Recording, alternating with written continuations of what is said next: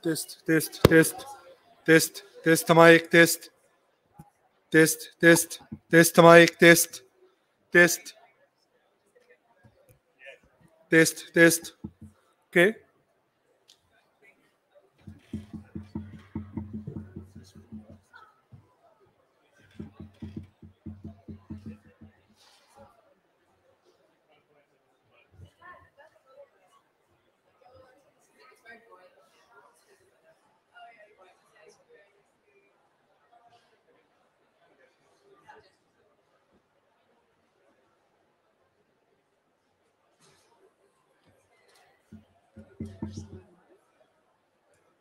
So I will go ahead and introduce you.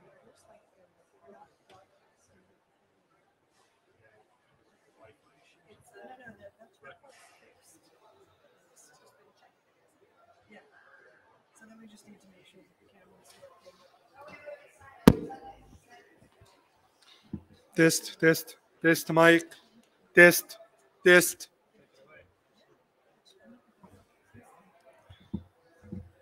Test the mic, test, test, test.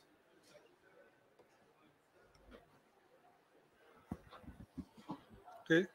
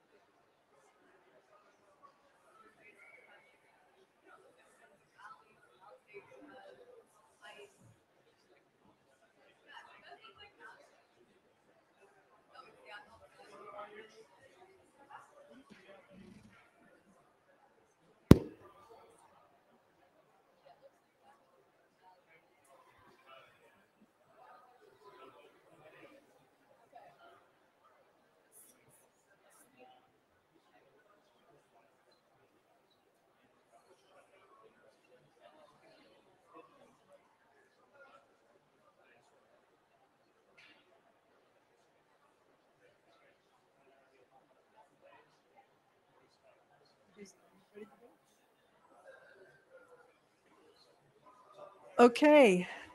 Welcome, everyone, and welcome to those of you who are watching this either live or recorded. My name is Pam Pearson. I'm the director of the International Cryosphere Climate Initiative, and it is my great pleasure to be broadcasting to you from Sharm el-Sheikh, Egypt, from the COP27 Cryosphere Pavilion. I really want to start by giving a great hand to our wonderful technical crew who have been struggling to get us online. So please, this is for you. Today, the COP is just getting started. There are plenary sessions moving, and we're using the opportunity of our wonderful group of early career scientists, volunteers, who will be working at the pavilion all week to have them introduce their own research and maybe what brought them to science and caused them to begin focusing on these different cryosphere dynamics. I'll also like to put in a plug for the release of the State of the Cryosphere 2022 report that will be out tomorrow evening at 6 p.m. Egypt time, and we have a very special event scheduled for that. So our first speaker talking about his science is James Kirkham, James Kirkham from the British Antarctic Survey. He actually has done extensive field work, including on issues related to adaptation, sustainability, and water resources in Nepal and the Himalayan region. But his current research focuses more on Antarctica and sea level rise, the Antarctic ice sheet. So without further delay, James, we're looking forward to hearing about your research. Welcome.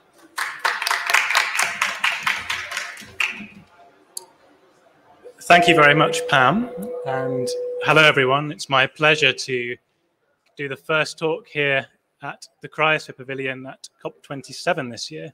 So as Pam said, my name is James Kirkham and I am a PhD student just finishing up at the British Antarctic Survey and the University of Cambridge in the UK. And today I'm going to talk to you about why it's important to understand the past when trying to predict how ice sheets are going to change in the future.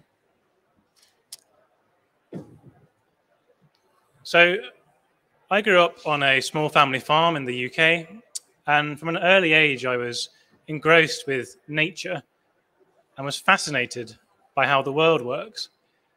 And so this kind of seeded the early ideas of science and nature, which can be found in no better place than the cryosphere. Over the years, I've had the privilege of working in some of the most beautiful, remote, and rapidly changing environments on Earth. So this could include the Himalayas region, working at high altitude in the mountains, understanding how the snow is melting high up and goes downstream to provide water for billions of people in this region. I've also seen how humans are affecting the cryosphere rapidly today. So this image here shows a cloud of dust being brought up from India and other parts of Asia, created by vehicle emissions and pollution. And all this pollution rains down on the surface of glaciers, darkening them and enhancing their melt rates. I've also worked in Antarctica, so in particular Thwaites Glacier, which is one of the most rapidly changing and concerning glaciers in the world. It's really interesting to work in these regions, and they're incredibly beautiful. And I'm particularly interested in how ice sheets are going to respond to extreme climate change in the future. So this talk is set against the backdrop of striking changes happening in the polar regions today. So Antarctica is losing enough ice to fill 2 Olympic swimming pools every second, and Greenland about twice that. So by the time I finish this talk today, these 2 ice sheets would have easily lost enough mass to fill this entire hall with water. So that we should play.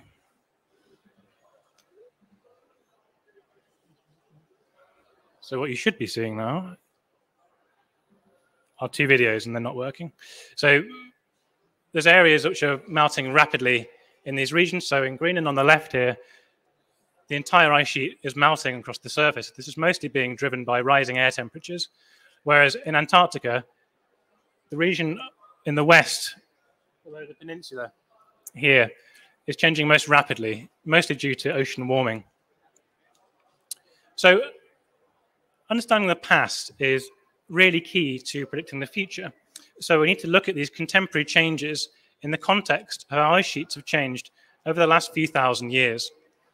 So this image here shows the world 20,000 years ago when ice covered large parts of North America and also Europe.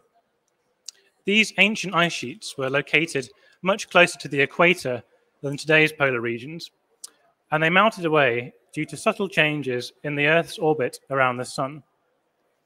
Now today, human-induced climate change is now causing the Earth's last remaining ice sheets to melt, and these are situated at much higher polar latitudes.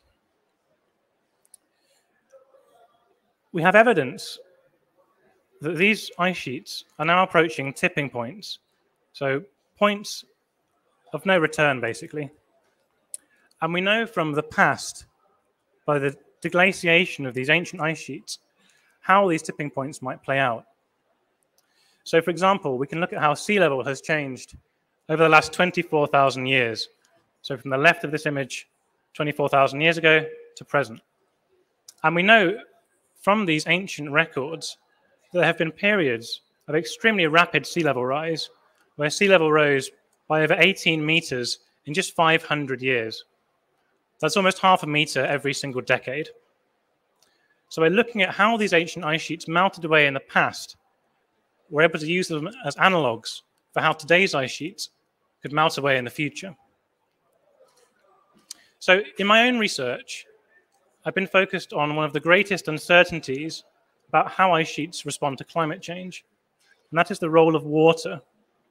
So in Greenland today, we see enormous lakes and rivers formed by the melting of ice on the ice sheet surface, and there's a person you can see here for scale.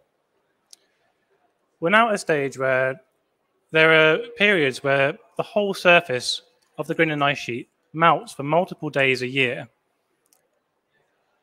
In Antarctica, we have a similar position, although not as extreme. Here, melting on the surface tends to be confined to the fringes of the ice sheet, but we can still see these spectacular waterfall features flowing over ice shelves in cascades. And these features are absolutely spectacular. Now, ice sheets have incredibly complex and interconnected plumbing systems, and that means that water that melts on the surface of the ice can make its way through the ice to the realm underneath the ice itself. And this is really important because that water flowing underneath the ice and above the rock on which the ice rests helps to lubricate the flow of the ice towards the ocean and regulate the rate at which this ice eventually contributes to sea level rise. So water is therefore incredibly important in determining how ice sheets flow and will eventually drive sea level rise in the future. And so this begs the question, if these massive melting events are already happening today, how are these ice sheets going to respond when faced by climatic warming predicted in the future, in scenarios such as here, here, or here? We need to understand how the plumbing systems of today's ice sheets are going to respond to extreme climatic warming in the future. The problem is that the polar regions are some of the most inhospitable environments to work in on Earth. So here, temperatures can regularly drop beneath minus 60 degrees Celsius in winter. Winds can whip up to hurricane-force speeds, and the weather can change rapidly from brilliant sunshine to a raging storm. Satellites can give us answers, and they've yielded some amazing discoveries. So, for example, you can now see how patterns of ice flows on the ice sheet. And this video, if it were to play, would show this live. We can also see that lakes on the surface of the ice sheet can drain rapidly in just a matter of hours, transporting vast amounts of meltwater under the ice. So these methods are absolutely fascinating, highly deep.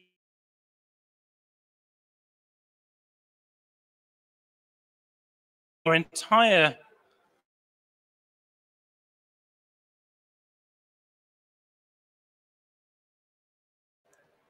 we then get this to this green line.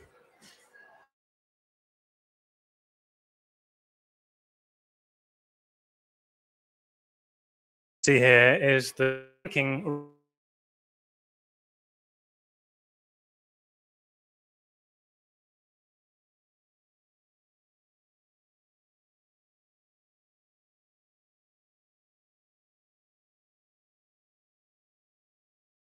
observations.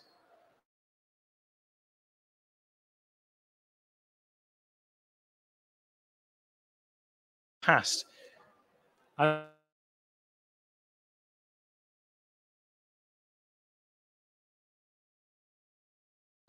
They used to sheet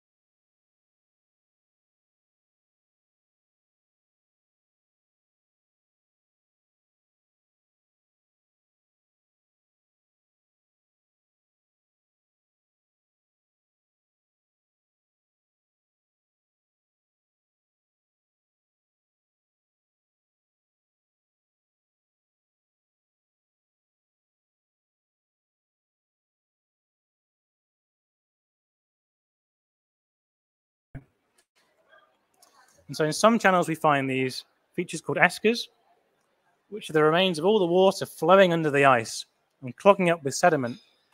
And this can tell us how the water was flowing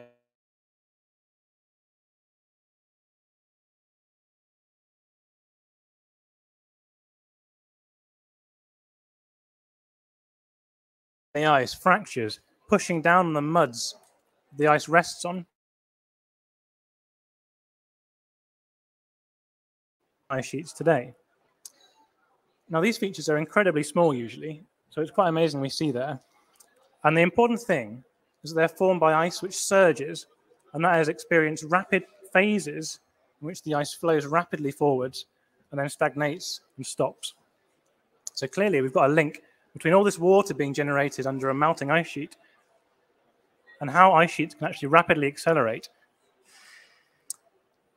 In other valleys, we're able to see these small pits formed by icebergs floating around and being locked up in the sediment. And in some data sets, we also find these elongated ridges flowing away from these ancient valleys, just streamlined by the flow of the ice. And that helps us to reconstruct how fast the ice was flowing in response to this massive phase of melting beneath it. So why do all these landforms matter for? Well, we can see similar landforms emerging from our ice sheets today as they retreat. And this allows us to go back in time and link the presence of these landforms to the behavior of the ice which formed them. This then allows us to work out how ice sheets in the future might respond to increased atmospheric warming. So when we looked at this, we found two contrasting patterns of observations.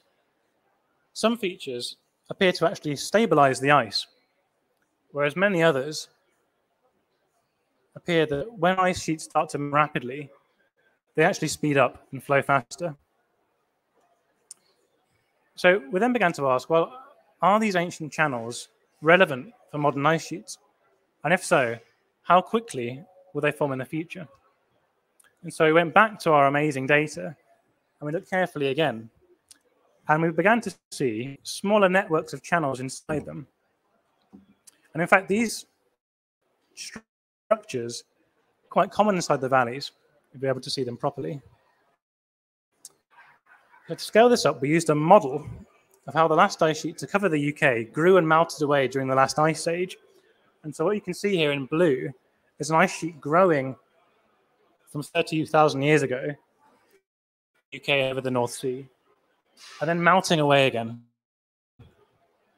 So we used a computer model to work out how much meltwater was generated as this ice sheet melted away to inform how quickly these channels could form in the future. And so we conducted experiments to work out how the water would have flowed under the ice, which is shown in this in the colors. So darker areas of reds show where we have lots of water concentrating under the ice, forming these vast rivers which flow to the ice sheet margin. If we zoom in a bit on an area over Denmark, we can see on the left here that all this water propagates through the surface of the ice and then flows into these channels under the ice itself, forming these patterns under the ice sheet. And so when we combine these model simulations with our data from underneath the North Sea, we find quite a striking conclusion. And that is that these valleys form rapidly, fully within just a few hundred years. That may seem like a long time, but we can actively see these valleys forming probably within decades, so within human time scales. So we've discovered a potentially missing process which could help to accelerate the flow of ice sheets in the future. So emphasis now needs to be put onto modeling to try and replicate these features, models of how ice sheets will behave. I want to finish quickly by talking about some implications for a net zero world. And so these ancient glacial features don't just have something to say about ice sheet models, but actually could influence key technologies and methods we might need to achieve net zero in the future.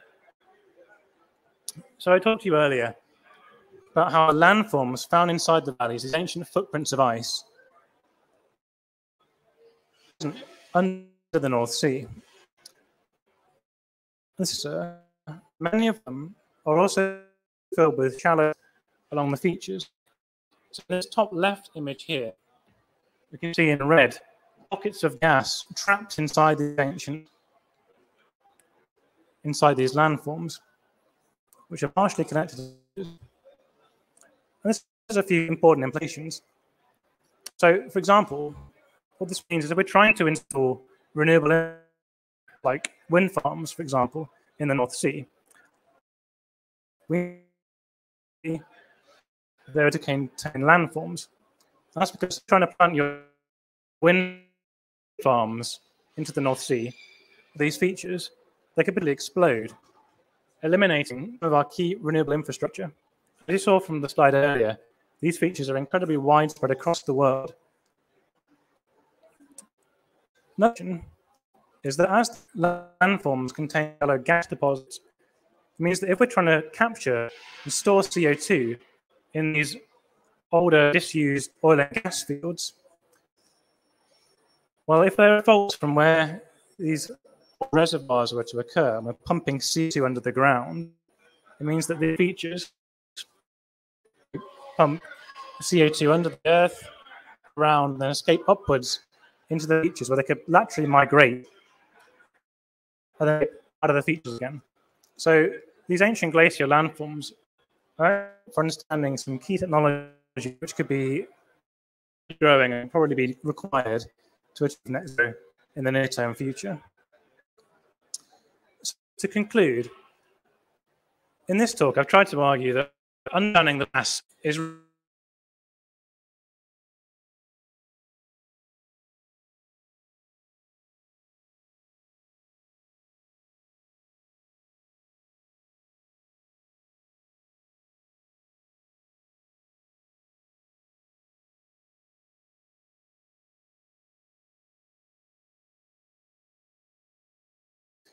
from our modeling, we found these tunnel valleys can form rapidly within just hundreds of years, and fairly significant versions of them within just decades. So we need to actually incorporate these rapidly into ice sheet models of how ice sheets would evolve in the future today. From the delicate footprints we've imaged inside them, we found that tunnel valleys can both potentially stabilize or destabilize ice sheets in a warming world. So scientists now need to start incorporating these features into models of how ice sheets will evolve in the future. Finally, renewable infrastructure and carbon capture and storage plans must also take into account our ancient glacial history and trying to work towards a net zero world in the future. So to finish, I'm going to go back to this image again about the tipping points in the Earth's cryosphere. What we know from the past is that the cryosphere can exhibit very, very large and rapid changes that are not necessarily captured by our 40 years of modern satellite observations. These sorts of changes would be devastating for modern society if they were to occur. Every single 1/10 of a degree of warming that we can prevent makes these tipping points less likely to be crossed, and also buys us time to adapt to the changes that we are already locked into achieving. We need to act now. And so the policies put into place at this COP will be key to saving some of the most beautiful and rapidly changing environments on Earth. Let's make these choices the right ones. Thank you very much for listening, and I'll happily answer any questions you may have.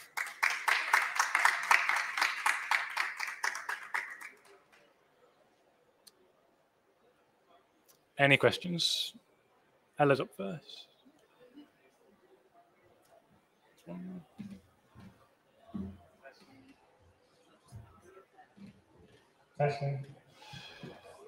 Thanks for a lovely talk. I was wondering what kind of complexity of models you would need to incorporate these previously unincorporated processes into your projection. Thanks. That's a really good question. So the answer is fine scale. So right now, some of the finest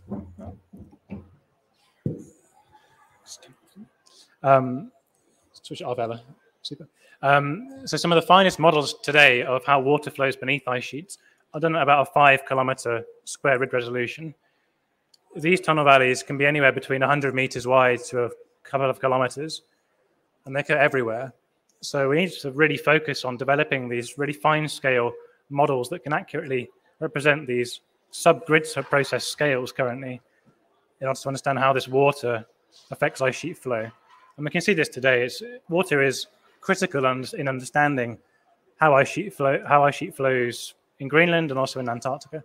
And so sub-grid resolution, a few hundred meters would be ideal in the future, which is quite challenging, I know.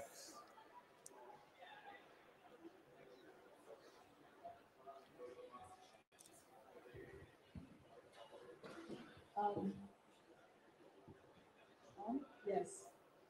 In the media coverage of the paper of the channels running under the ice sheet, it was said that it would be similar processes as to what we might teach us about Greenland or something like that. Isn't this more close to what we might see in the West Antarctic ice sheet as opposed to Greenland, because Greenland is mass over bedrock? Yeah, that's a great question. So the most important thing here is what's driving the melt. So in West Antarctica, we're not at the stage yet where we have surface melting widespread on the West Antarctic ice sheet. It's still too cold.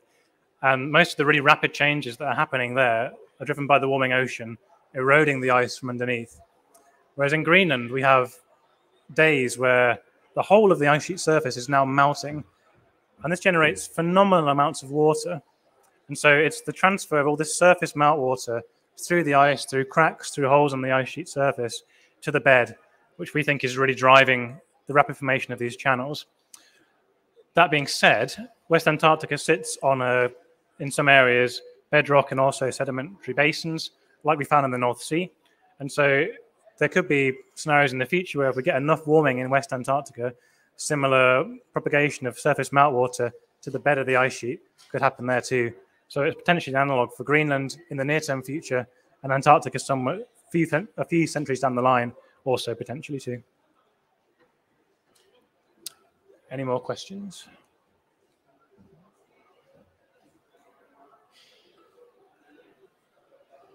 Okay, so I'll wrap up. So thank you very much for listening.